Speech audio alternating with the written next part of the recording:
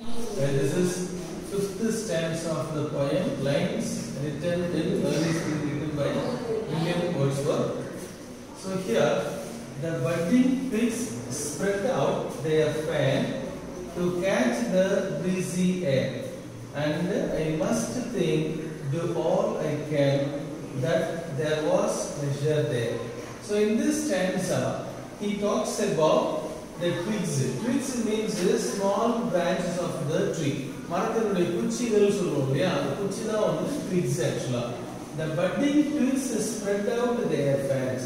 So the budding twigs means the new twigs are spreading their fans. Fans means their fingers.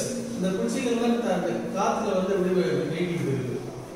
So the budding twigs spread out their fans to catch the breezy air. Why it is spreading?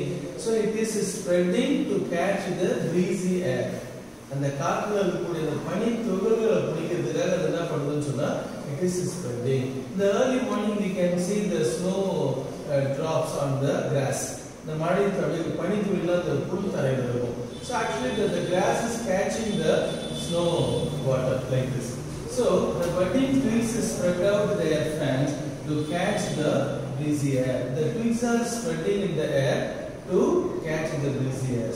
And I must think, do all I can. Actually, the poet is thinking. Actually, the poet is taking this in his poetic way. I must think, do all I can, that there was pleasure there. Actually, he feels that the twigs are enjoying the nature. Actually, in the third stanza, what happened? The flowers are enjoying the nature. It is breathing. In the next stanza, fourth stanza, what happened? The birds are enjoying the nature. In the fifth stanza, he talks about the twigs. The twigs are enjoying the nature. So, even the birds, even the flowers, even the twigs are enjoying the nature. So, the human beings are not enjoying the nature. He is going to say in the last stanza, this is the sixth stanza, if this belief from heaven be sent, if such be nature's holy plan.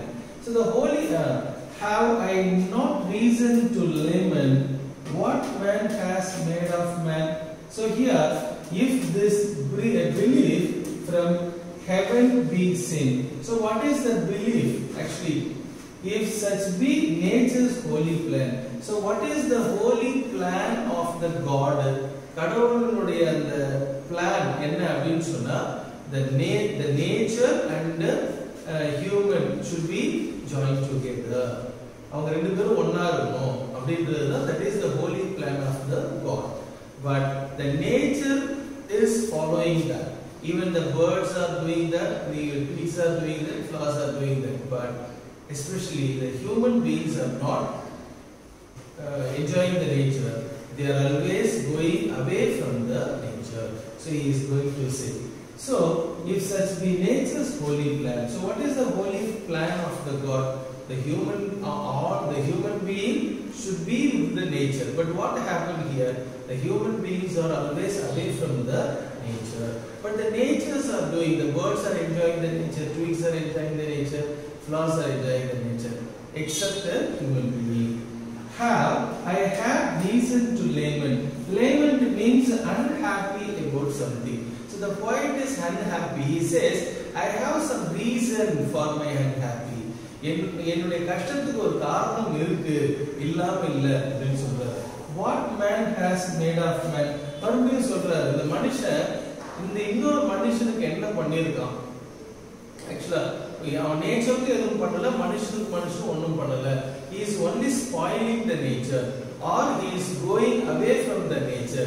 He is not return back anything to the nature. That is the layman, that is the unhappy of the poet. So he ended.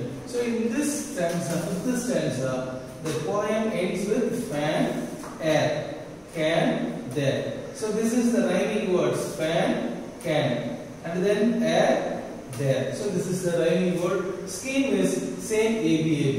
In the second line, to catch the breezy air, to catch. Actually, the catching is the quality of human being.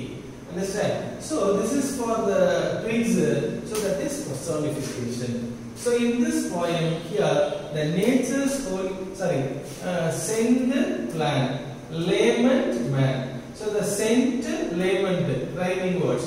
Plant, man, rhyming words. Scheme already I mentioned, ABAB. So in the second line here, if such be nature's holy plant, nature's holy plant. Holy plants means that is the quality of human or God. So here it is mentioning for the nature, so that is personification. Another manishanuடைய quality, அதாவது nature சொல்றதுனால அது personification. In the last line, what man has made of man? In this line, suppose they are asking what is the figure of speech means, you can say that is alliteration. So because what? The man, the word begins with M. Made, the word begins with M. Man, again the word begins with M. So the three words begin with M, the letter M. So that is called the alliteration. So I have completed the poem. After that, I will give one ERC format. So you can learn the poem from this video and you can understand.